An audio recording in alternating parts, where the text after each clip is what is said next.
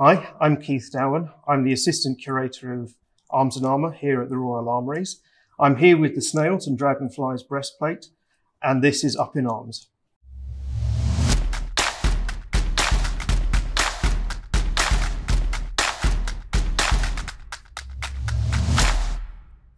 So this is one of my favourite breastplates here at the Royal Armouries. It's unusual for a number of reasons. Firstly, its shape. We term it a peas cod breastplate. Now, the peas cod doublet was an extremely fashionable piece of male clothing during the late 16th century.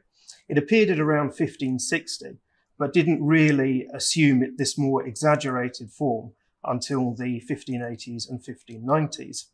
Now, the term peas cod is an old word for pea pod, and the belly, if you look closely at this breastplate, the belly looks like a full pea pod when it's full of peas. Now, you might think this is a really strange shape to wear as an item of clothing, but it's designed to give the impression that the man who's wearing it is well fed, and so his stomach is hanging over his waist. Now, not everyone approved of this style of doublet, and actually we know that some of the more Puritan members of Elizabeth's circle actually complained that this monstrously deformed the male shape. However, it was extremely fashionable. Around the base of this breastplate, you can see this sort of scallop-like tabs, and we call these pickadilles. And the whole breastplate is designed to look like a textile doublet.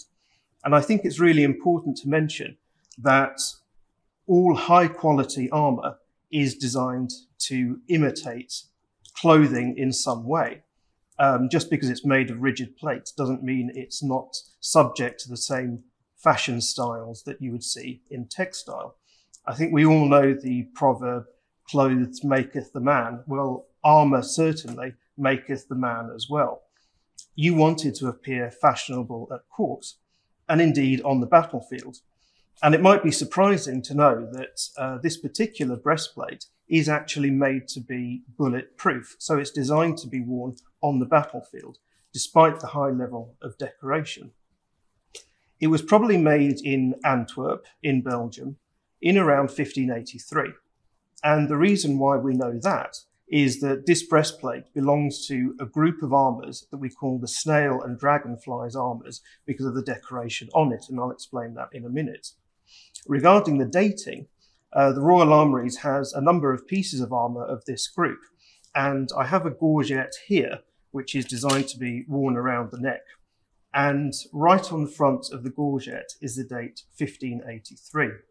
So we can be relatively confident that all of these pieces, even if they don't match exactly, date to 1583 or thereabouts.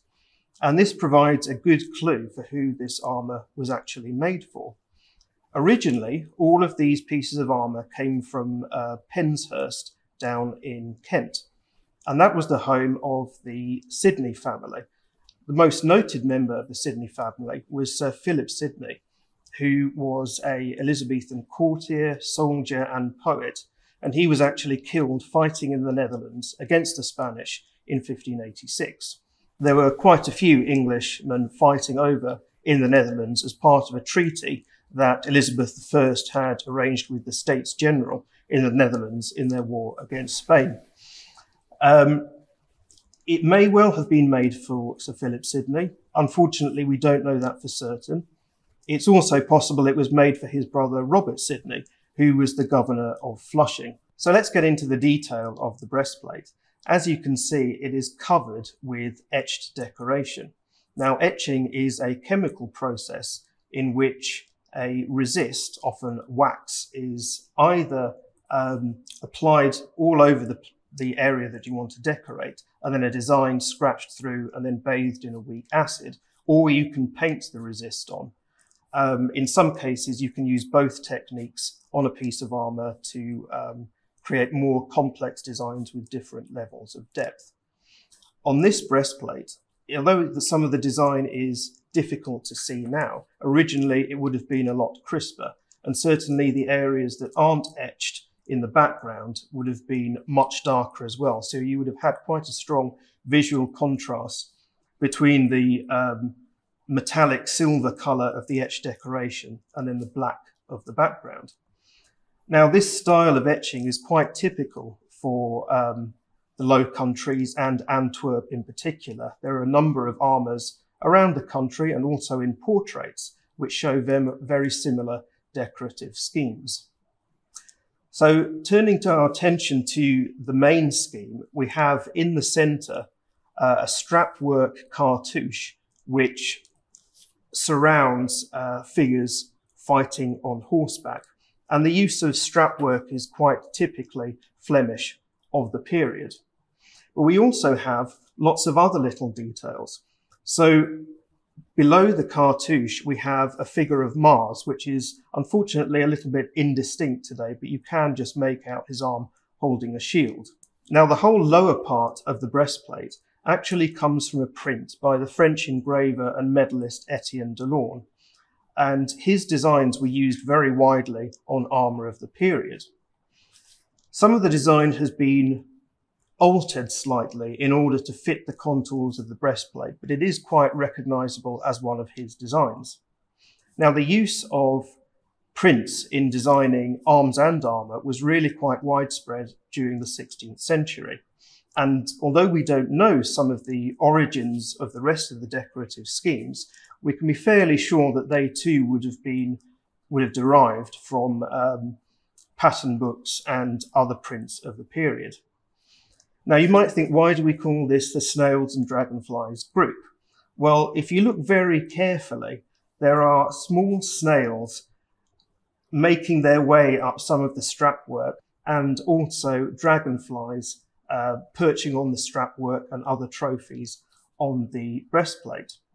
Now, at first you might think that's a very unusual design to incorporate into a piece of armour, but actually it's quite typical of the grotesque mannerist style that you see on armour in the second half of the 16th century, particularly from Antwerp.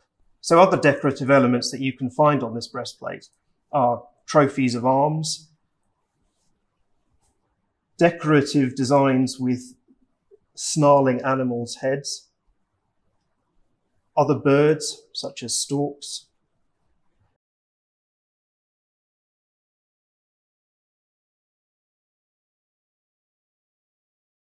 and also winged cherubs, which feature both on the lower half of the breastplate and at the top. And there's also a figure at the top who's blowing a couple of trumpets.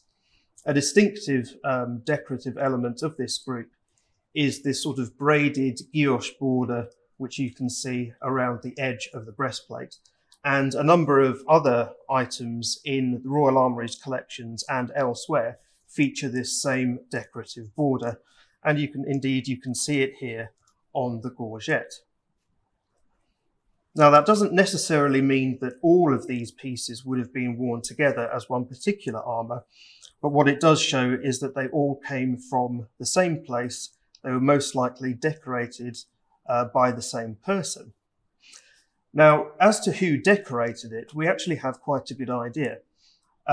In Antwerp at the time, the Collert family were a large family of copper plate engravers. And we know from other pieces of armour from this group, such as from the Metropolitan Museum in New York, that the Collert family was involved in decorating this group. The most likely person is Adrian Collert, but unfortunately, because the piece in the Metropolitan Museum is only signed Collert, we don't know for definite that that's who decorated the breastplate, but it seems highly likely. So we have some additional evidence that these pieces were made in Antwerp. Now, unfortunately, we don't really know a lot about the armourers of Antwerp. More research needs to be done in that area. However, there's a very similar breastplate at the Middle Temple in London, which has a figure of Belgica in a strapwork cartouche on the front of the breastplate.